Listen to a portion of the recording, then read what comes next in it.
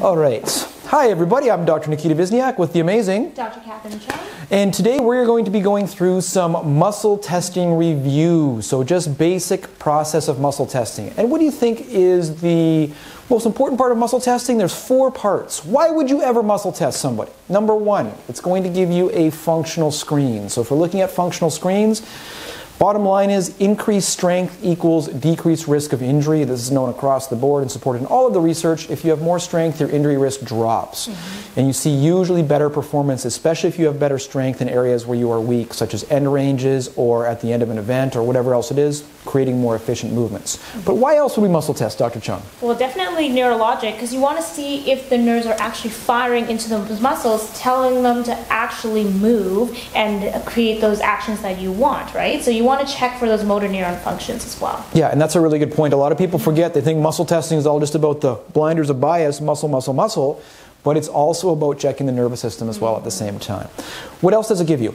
It gives you a diagnostic specificity. So it tells you exactly where that injury is, the origin of the anatomical structures that are actually being affected during an injury or during your assessment, I guess. And it'll let you tell the difference between, say, if it's a muscle, if it's a ligamentous issue, or if it's something else, even referred pain, something that's referring into that area. Yeah, absolutely, right? So remember, it's also diagnostic. And the last one is, people don't even realize this, but your muscle testing is actually therapeutic. When you muscle test somebody, if we go ahead and muscle test her biceps right here really quick, and she resists this, and we do that, what's she doing? She's getting a little rep off right there. Going to get a little bit of gains, okay? Yeah, exercise for the day right there. Yeah, right. All right, so yeah, there are 4 main reasons why you would muscle test. Number 1, functional screen. Number 2, neurologic screen. Number 3, it is diagnostic for tissue-specific injury.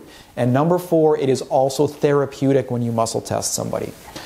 So if we move on, basics that you need to know, number 1 by far and away is you have to know your anatomy to do muscle testing. If you don't know your anatomy, you're in trouble to start with.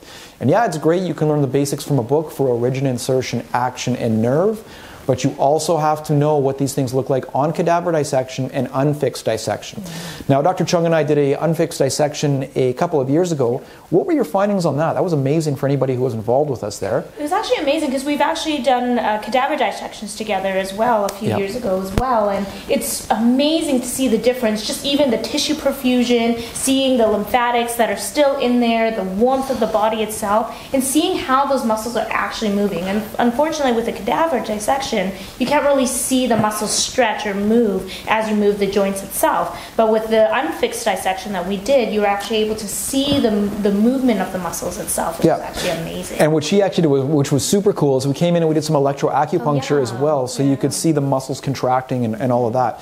If you have never done it, it is a huge learning opportunity. Number 1, if you can do it during a surgery, but number 2, if you can have unfixed body temperature dissection done, it will change your viewpoint on what you think of the body. So that's part of the key part of the anatomy that you have to understand. The next thing that you need to know is biomechanics and lever system advantage and how you can use that to help give you better form when you're actually muscle testing somebody. You need to realize that this lever being long here, I can generate good force out there, but I'm checking a longer kinetic chain. If I want to be more specific, I try and shorten and be around the bones that are around that joint or around that muscle to test it specifically. And there's one other thing that you have to know as well when you're doing any type of muscle testing, which is, of course, your own abilities. And that comes to knowing what your body frame is like compared to your patient or your client, and knowing how you're going to position your body so that you can actually get biomechanical advantage, just like Dr. Nick was saying about lever arms itself. Whether I'm going to hold on to or create a longer lever arm for someone that's way different body frame and way bigger than I am, versus someone that's similar than myself, then I would create a shorter lever arm. Yeah, and that's why we're here, because I'm 6'0" and she's 5'0". And if you're looking at this, we want to show you different mechanics of how you'd move for different body sizes. All right, so what else do we have to know? Do you know, and let me ask you this question, do you know the 3 factors that determine your strength? Take a second, think about it. Do you know the 3 factors that determine your strength? Okay, those 3 factors are physiologic strength, neurologic strength, and mechanical strength. So I'll break each one of those down here a little bit with the help of Dr. Chung. The first one is the physiological strength. What does that mean? That means the muscle size that you have. Bigger muscles tend to be stronger, unless of course it's retaining water weight, and we're looking at steroid muscle there, which tends not to be quite as strong, but that's okay, you can still develop good strength. Cross-sectional area available, so again, the bigger the muscle generally. Available cross-bridging, if you're in the mid-range of the muscle, they tend to have better strength.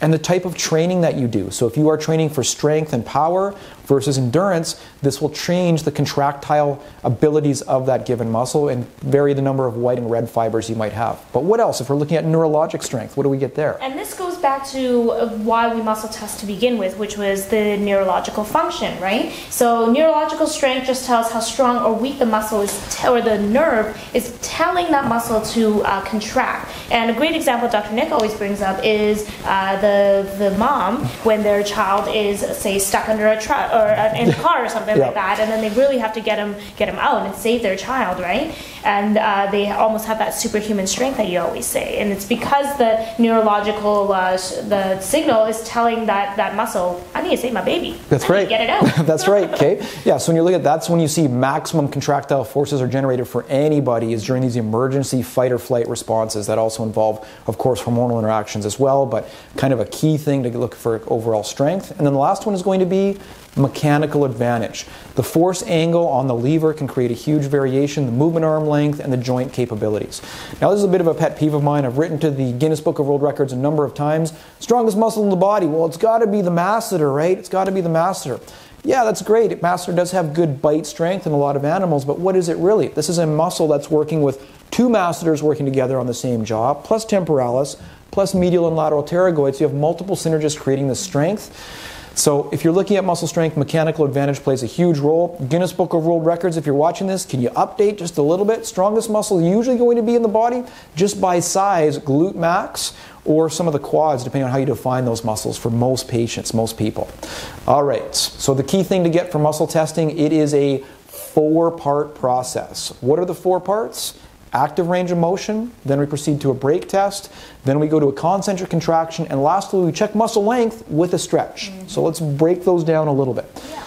Number 1, active range of motion. Why do we do that? Well, we do that for a few reasons. One, just to really warm up that muscle itself, right? I like to call active range of motion, especially in muscle testing, as the coffee of muscle testing. It's because you're trying to warm it up. You need that baseline, right? Your muscles are sleeping or cold, as we like to say. So to warm them up, you're moving those muscles. You're getting a baseline movement of how those muscles are working, and you're going to create that neural activation to really start waking up those muscles again as well. And this is a pet peeve of mine. You'll see a lot of people who use muscle testing and they almost sell it to patients like this. The first muscle test, they'll check and they'll say, oh, you test weak. And then they'll test you again after they do something. They'll say, oh, you see how much stronger you test?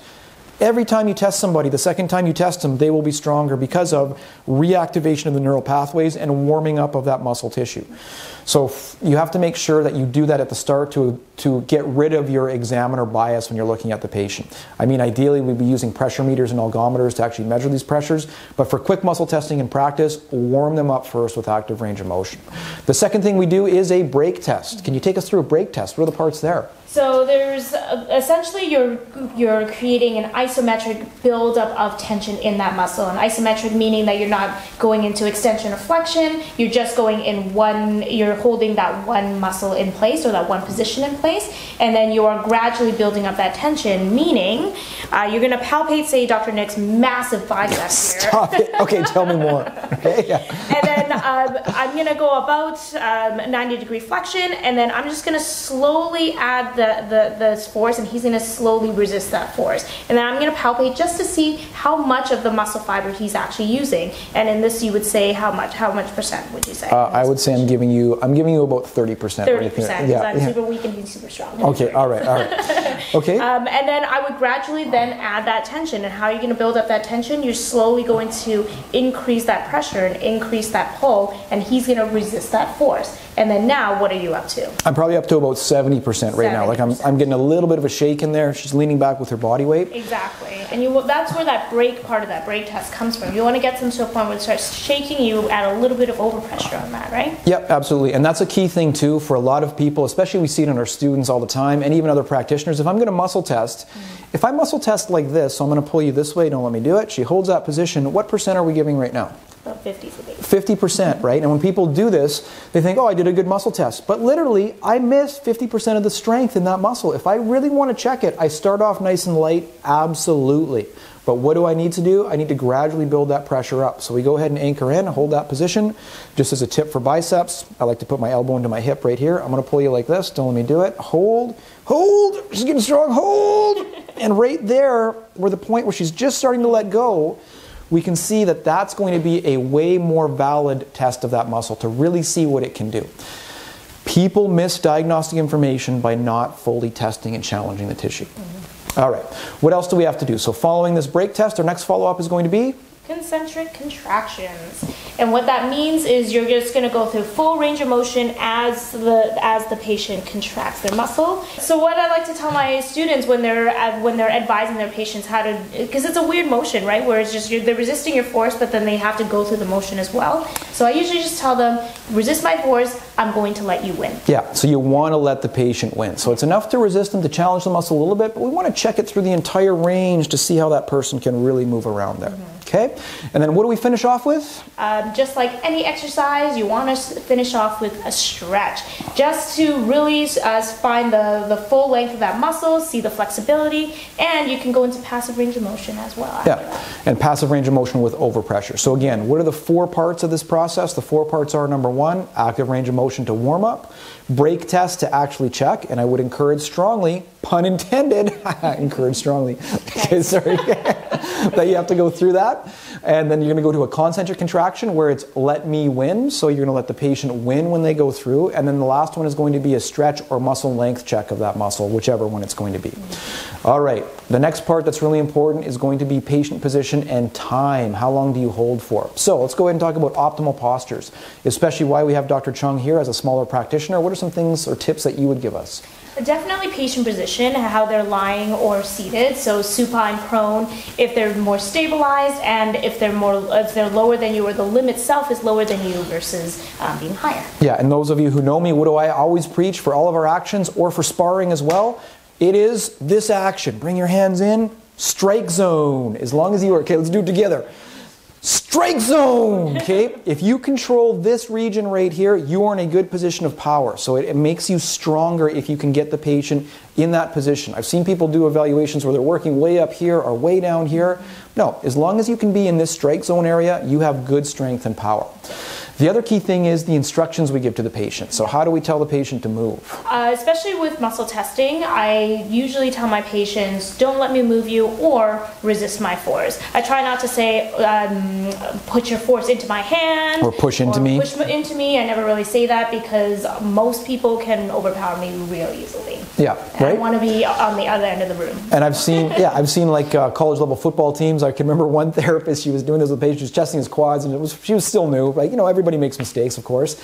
And she goes, yeah, can you push into my hands with the quads? And they literally just kicked her up and out of the way. So, all right.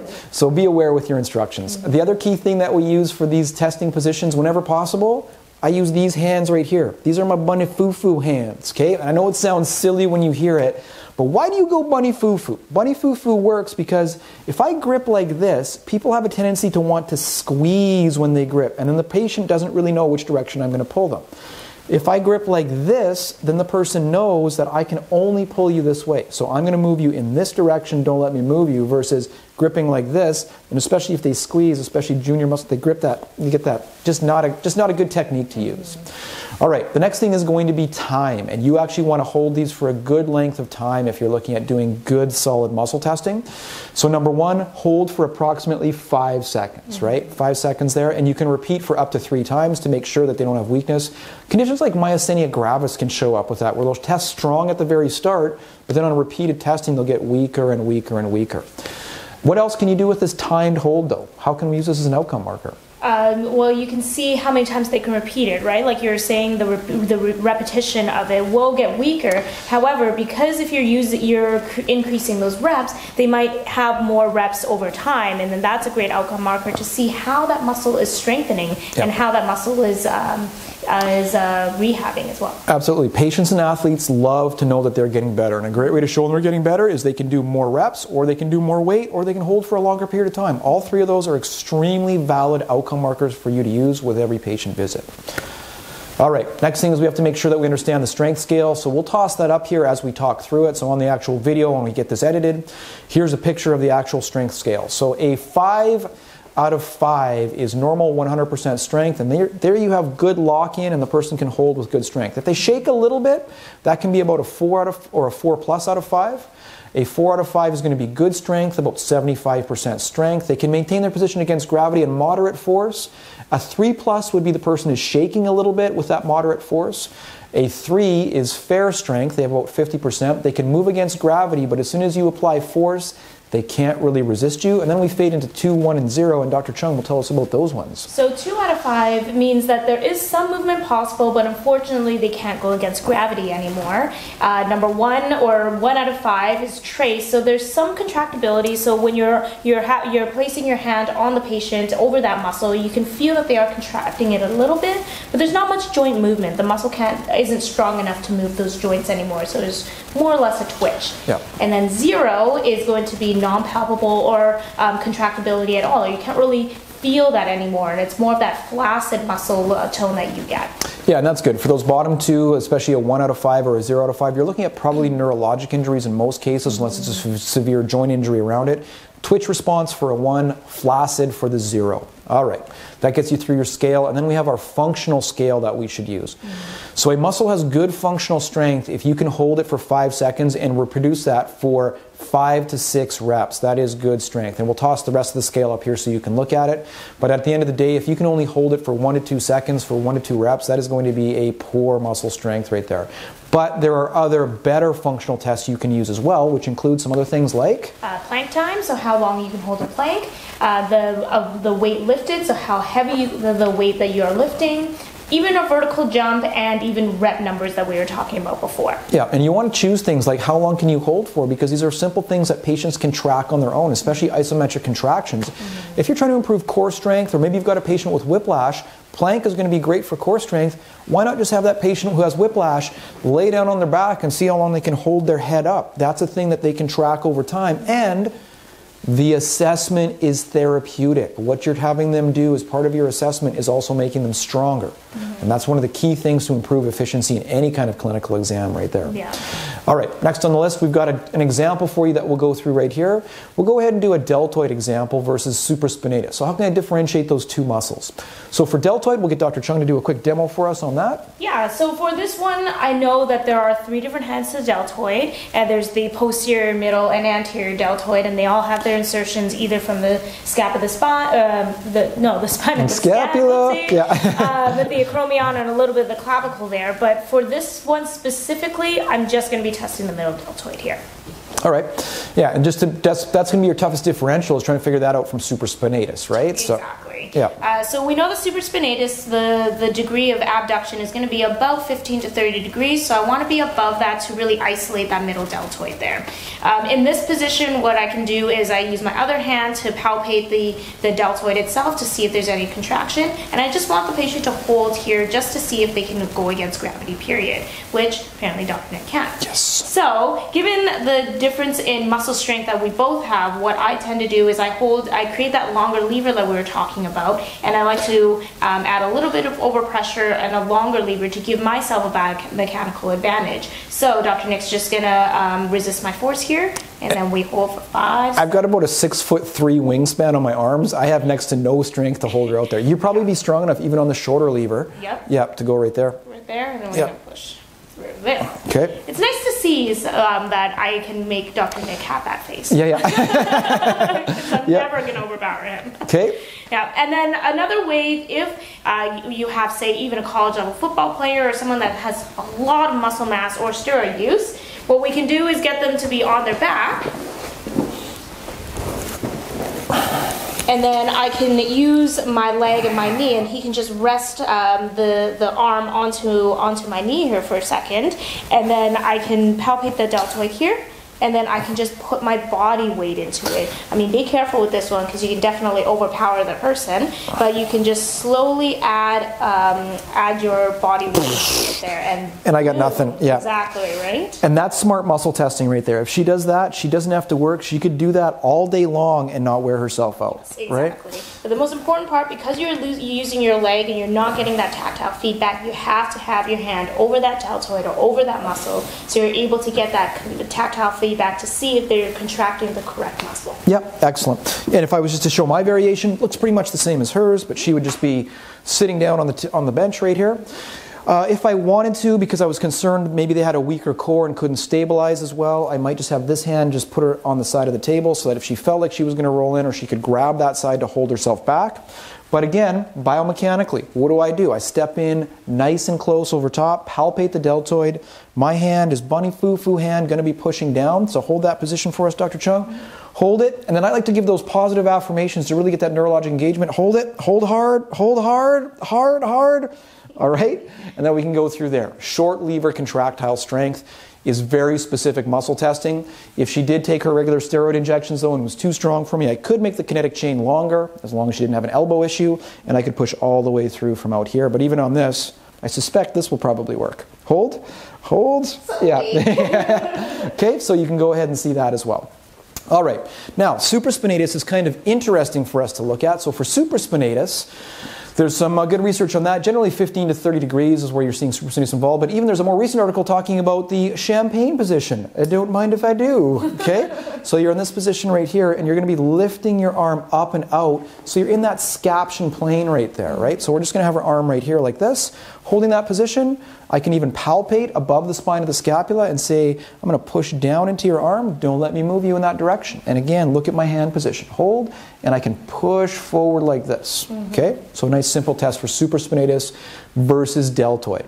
Again, relate it back to your anatomy. If you don't know your anatomy, these tests are going to seem like voodoo magic to you. All right? But if you do know your anatomy, I can palpate supraspinatus, or I can palpate the middle fibers of deltoid to see where the injury might actually be. Okay, next one is going to be latissimus versus subscapularis. Latissimus dorsi, what are the actions of latissimus dorsi? Super doc? Latissimus dorsi test.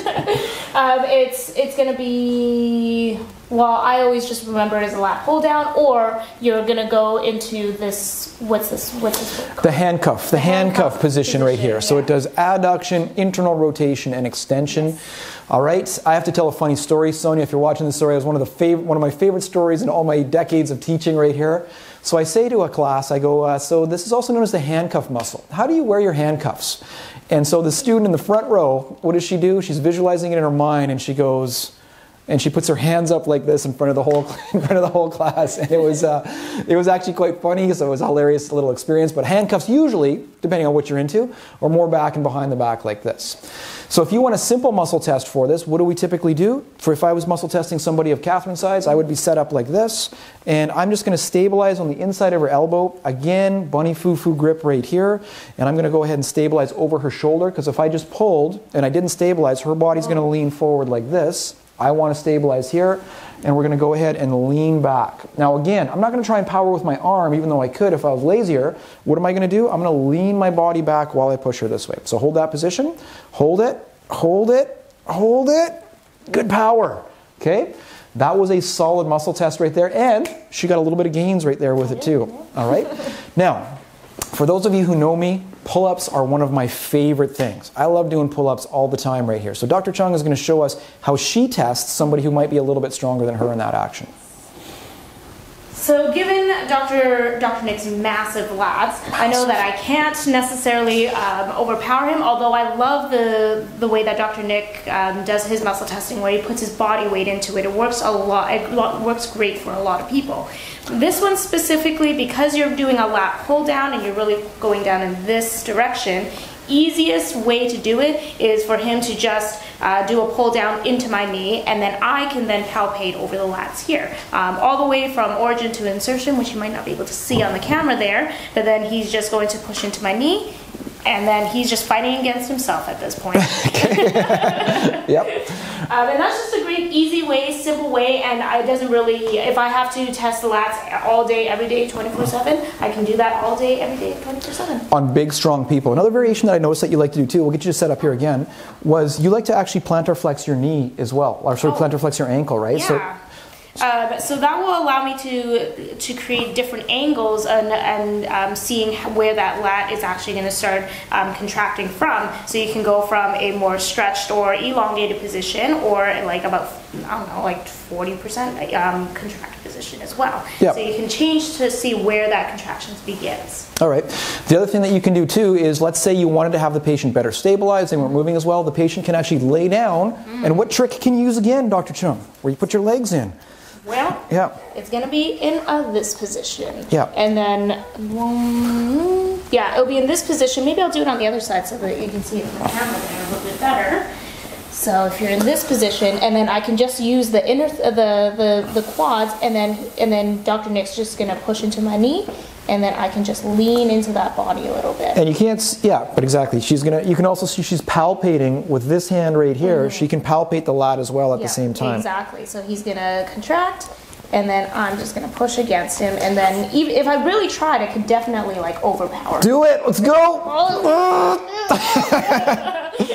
Okay. But you can see that would be a full muscle test, and how easy is that for her?